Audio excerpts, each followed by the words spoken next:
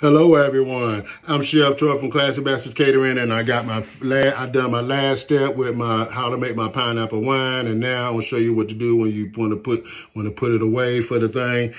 So I got it wrapped up tight. I got it double wrapped, and I'll check this in probably about 7-8 days after the fermentation process happens, and check it, and then that'll be like burping it when I open it up, and then I'll lock it back down again. And then once I lock it down again, I won't open this back up until the day that I want to bring it out. So I'm thinking we're just gonna do this 21 days. I ain't gonna go that far. I just want to taste. I had some extra pineapples, and that's what I wanted to do with it. So that's what I've done. So I'm gonna lock this down. Let y'all see what I do with this. See, I got it locked down. I got it double bagged and got it locked down. Usually I have my top on it, but I don't have a top today, so I don't have to ghetto it today.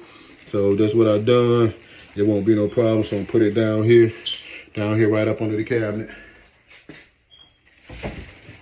See, I got a black bag over top of it, so it won't be letting no light in there. That's another thing. Keep it out the light, and this what this right here is gonna be doing.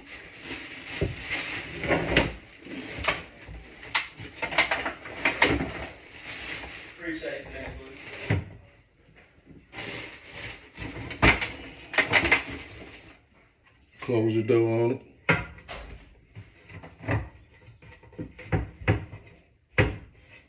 In 21 days, I'll come back there to have some fresh homemade pineapple wine made by Chef Troy. Thank you for watching my video, How to Make Pineapple Wine by Chef Troy. Simple and easy, 21 day process, 4 ingredients, fermented fruit, whatever. I had fermented pineapples, yeast, ginger and sugar to put the last step in, and that makes the osmosis, and that's what creates the wine. 21 days, we're going to have some good tasting wine. Thank you for watching my video. Stay tuned for my video when I burp it in about 8 days, and look for my other video for this right here when I burp it after I get it let it go for 21 days. Thank you for watching my video. Chef Troy here in the upstate, and I'm out.